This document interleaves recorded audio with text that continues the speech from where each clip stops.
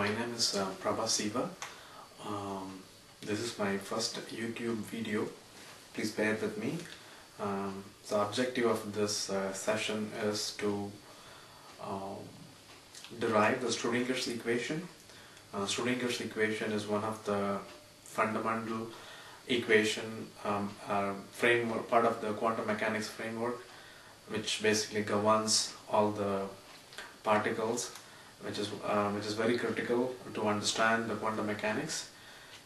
So I'm going to walk you through how to derive the Schrodinger's equation. Schrodinger's equation basically provides multiple things in the quantum mechanics framework. One of the things is it provides the total energy of a particle, and also it provides the probability density function for availability of a particle in a region.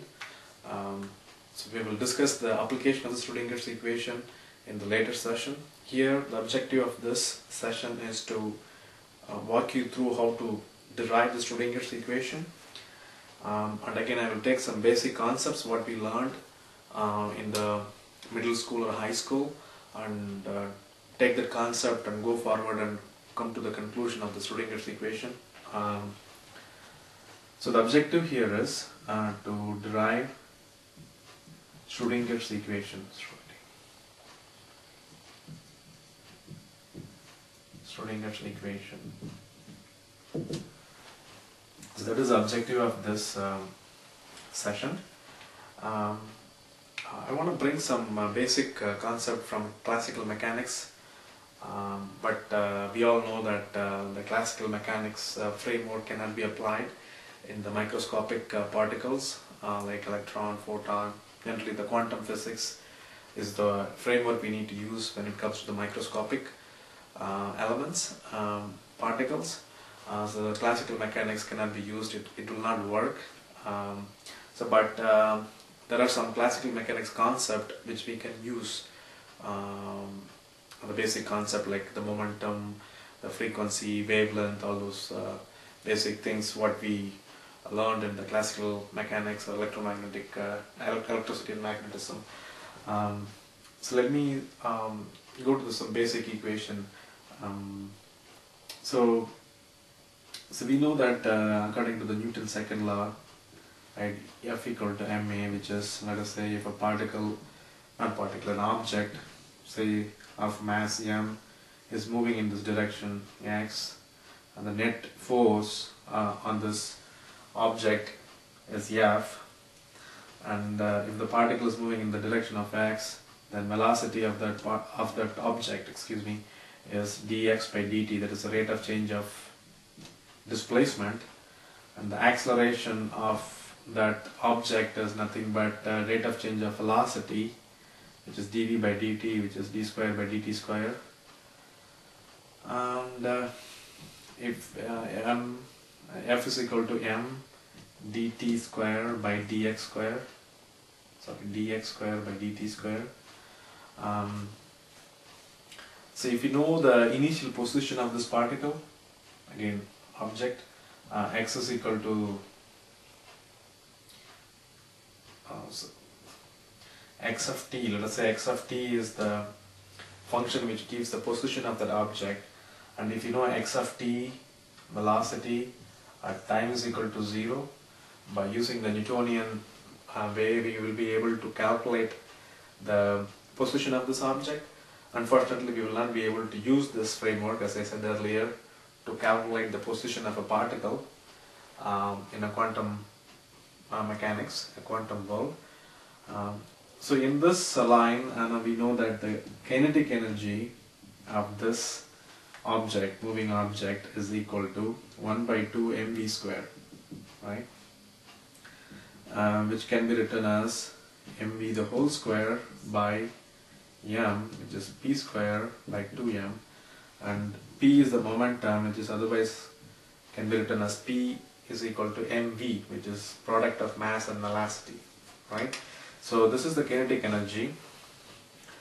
What I'm going to do is I'm going to store some of the equation we will be using later. So I will keep this equation which is kinetic energy is equal to P square by 2m. Okay. Let me jump into this quantum mechanics, some basic concepts. See, in quantum mechanics, the energy released by the particle or radiation is quantized. That means like it can be in multiples of some quantity. That quantity is h mu, right? H is the Planck's constant. Is a very small number, approximately 6.62 into 10 power minus 34 joules second, right? So the energy released in the quantum particles, in whatever manner the energy is released, it will be multiples of this, right?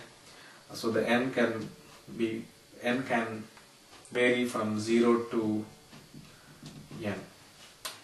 So h is the Planck's constant, and mu is the frequency.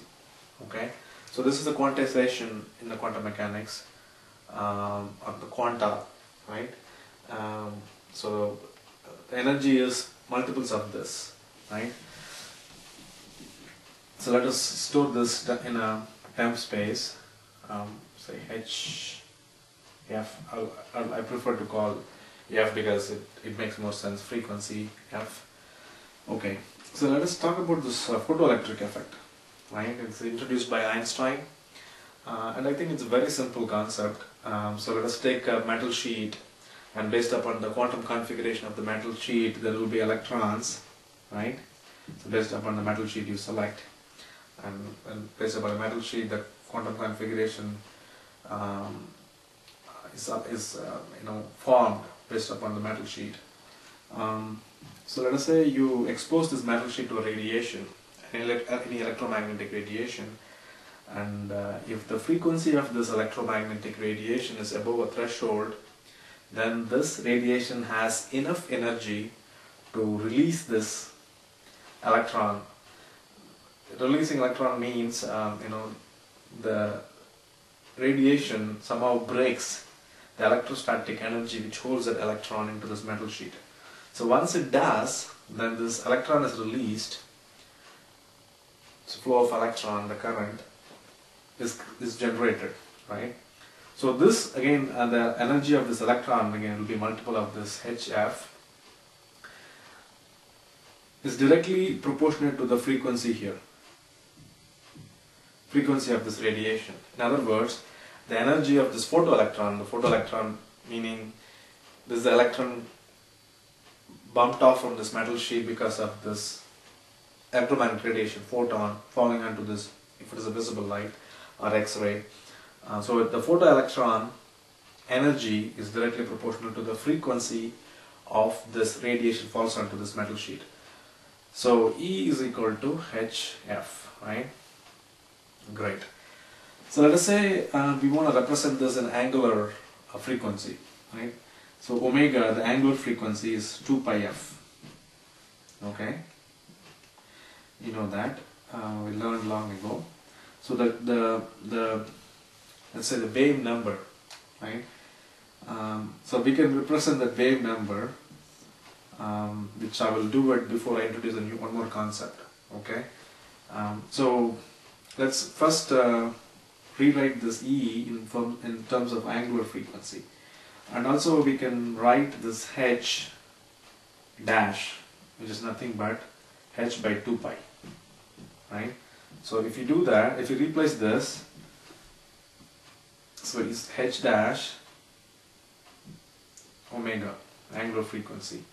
So this is h by 2 pi, this is 2 pi f, so this is hf, which is same as the before. So here E is equal to h bar, I think it's called h bar omega, okay?